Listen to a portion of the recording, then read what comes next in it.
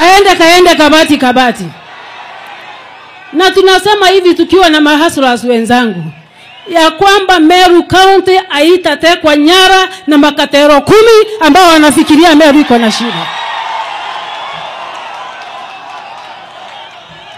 Watu 10 viongozi ambao wanalipwa mshahara wa 1 million ama 500 and above always to make decision ya kwamba Meru iko katika shimo, whereas we know shida yao ni yao wenyewe binafsi, tumbo zao. Ile taarifa ambayo imenifikia ni kwamba watu wa mrengo wa gavana wa Meru County walifanya uchochezi, walivuruga amani, walitusi watu wengine, na vile vile walipiga wanahabari wakidhani ya kwamba wanatetea gavana wa Meru County.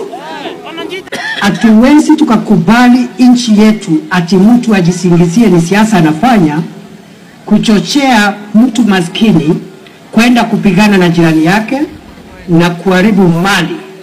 Na kwa hivyo wanasiasa wote na viongozi ambao walihusika na ghasia ambazo zilifanyika Jumapili tutawachukulia hatua. Ile MCS mmechukua, I think is the right direction, because nyinyi ndio mnajua na nyinyi ndio mlipewa nguvu na watu wa Meru. Kwa hivyo mimi as I sit in the national government, mimi kukiharibika huku, hata mimi unajua nakuja nakosa kutafanya nini. And I'm raising this because we cannot run away from realities of life. Juzi mimi nikiwa waziri, kilimo is devolved. Mimi nataka kupeana mbegu za pamba, nataka kupeana mbegu za sunflower, and we must work closely with the county governments. Lakini kutengeneza mkutano tukuje tuungane pamoja tupie watu mbegu haiwezekani.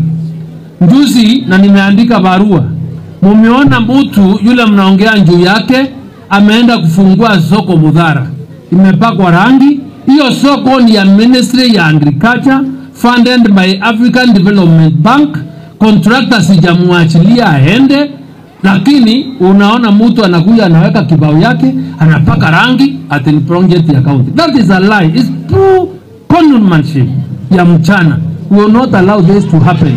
Sababu mimi donors wangu wakikuja hapa sasa, human donors, those that have funded the construction of that market, wakuje kufuatilia pesa yao na wanajua pale imejengwa, wapate kibao ya county government imewekwa. Ministry yangu itasemekana kwani hao watu walipeleka ile pesa wapi. So whatever is happening, there is a lot of incompetence, there is a lot of problems. So please, nyinyi watu wa, hata kama siongeangi, nimenigusa leo sababu hakuna vile mimi naweza kuomba pesa za kufanya projects county hii. Mimi napeana kule kwingine, lakini nyumbani kwenyewe siwezi kufika sababu mtu hataki watu waongee na wafanye. Ama ndona akifanya 100 ya project yangu ya ujenzi wa masoko, anakuta imewekelewa mabango, imepakwa rangi, ni ya serikali nyingine. I now direct that the clerk reads out the result of the vote. Clerk. Thank you, Honorable Speaker.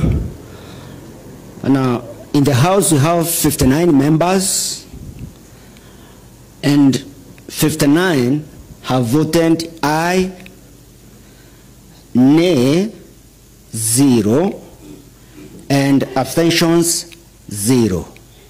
So all the members have voted aye. 59. Honorable members, it's now my pleasure to announce, and this juncture, honorable members, the ayes have it, and the motion is passed, and the governor stands impeached by the county as the honorable members, and the governor stands impeached by the county assembly of Meru. Thank you. Najua pia wewe upunguze vita. punguza mimi. Unajua kama mimi nilipunguza, hata wewe unaweza punguza vita. So assignment yangu ni moja. Uhesabu maadui wote, nimekupatia 1 week, you reduce them by 50%.